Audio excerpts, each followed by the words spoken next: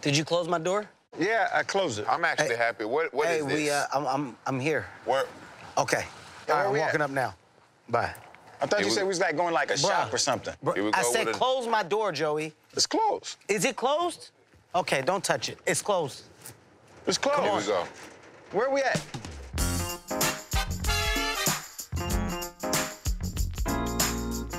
Okay, I thought you said we were. This may be something. What's up, my man? Welcome.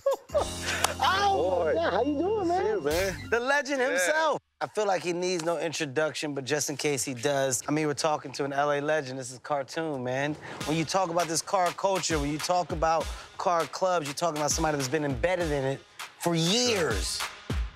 I mean, the man started out as a graffiti artist, but it wasn't long before he branched out into making logos, album covers, clothing designs. But what made him a worldwide celebrity is his tattoo work for the guys like Eminem, Kobe Bryant, 50 Cent, and he took all that talent and experience and he brought it to a custom car world. All right, so, Cartoon, I'm gonna give it to you straight, man. That's right. These guys right here, these are a couple of my guys. We're starting a car club.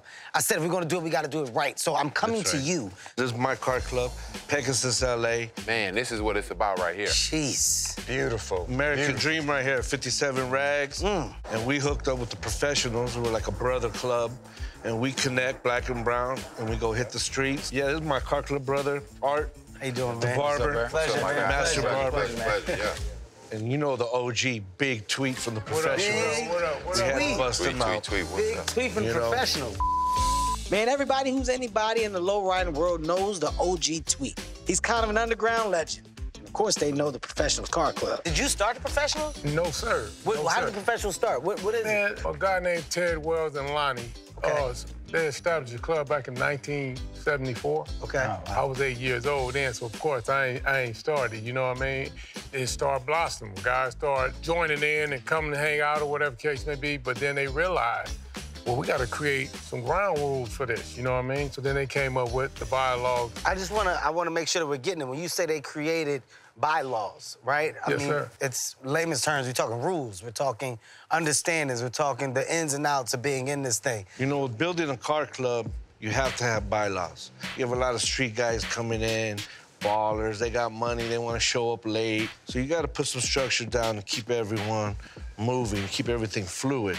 Okay, so this is, guys, it's information and it's coming in hot. Joey, And you're then not we taking moved. notes. No, I'm what- the president. No, Well, you're who not. the We don't have. Give me a second, guys. Hold on, We don't have no. One second, we don't one second. have a We don't have president. Did you hear what he said that was most important? I heard He everything. said bylaws. We don't have any. What? We don't have nothing. No structure, no nothing. Law number This is one. why we Law come- number one. That's why- Don't argue with me in front of people. No. That's our first First law. of all, they are seeing us argue. So- Now, so- look how Give me a bad we second, look. guys. Turn around. No, Don't take this personal. no. They see me, Car club and what we meeting. talking about. Car club meeting. Meeting. Well, Come over here, you're Joe. not gonna do this. Joe, turn your back to me. Joe, excuse me, guys, real quick. I'm sorry. You came here to understand principle. Listen to me.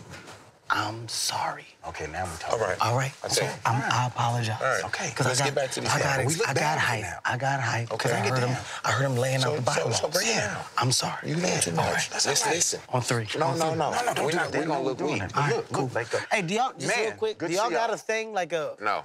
Because we've been Please. doing Nah. this 1, 2, 3. Y'all don't do that, do you? Nobody does that. No, sir. No, Got exactly. it. Thank you. Okay. Okay. Thank you. Back floor is yours. We gotta take notes, Joey. Take please. notes on that. All right, so we back to the bylaws. No more of that. tweet. Give me some of the rules of riding, man. Like you guys meet at a location, you drive to a location. How does it work with you guys? We're gonna go cruising right after this, so you guys are gonna roll with us.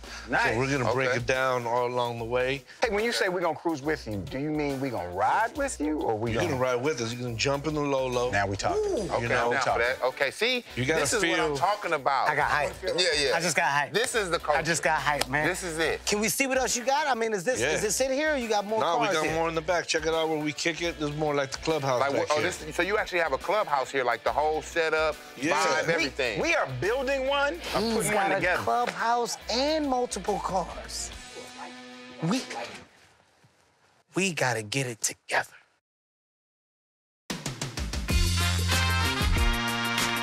Woo, woo. The 58 Impala. Man. Now, no trim on here has been customized or anything. It's all original trim. The only thing custom is the hydraulics and the paint job. And each one of these cars has a theme on it. So that way it makes you stand out in the streets. People will be like, that's Gotham City right there. You know what I mean? This is all freehand, mind you. You lay the patterns right there, and then afterwards you get a brush and you pull the gold leaf right here by hand. Hopefully your wife ain't giving you a hard time that day, and you can pull a clean line. Wow. How long did it take you to build this? This paint job took 1 year. Wow. Oh my God. So you gotta try to be patient. How can you rush Picasso? Just hopefully, Picasso's drinking problem ain't real heavy this month, you know what I'm saying?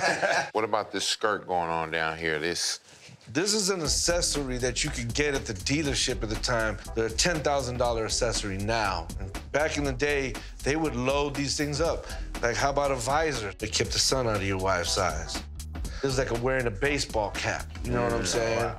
And then these spotlights, because there wasn't a bunch of street lights out, so you needed this spotlight to get through town. There's also a certain amount of history that's now attached to your car. It's almost a tourist attraction every time you come out. And you're keeping it alive, and you're talking about street guys, right, armed maybe with a high school education, are now these automotive historians that are taking these cars that are buckets, replacing the metal, bringing them back to life, bolt by bolt. Each one of these things is put together with care and love by a knucklehead. Now you guys got to see the trunk of the car. Okay. Because the trunk holds all the hydraulics. Back in the day, in the 50s, they used to lower cars, but they couldn't get up a driveway.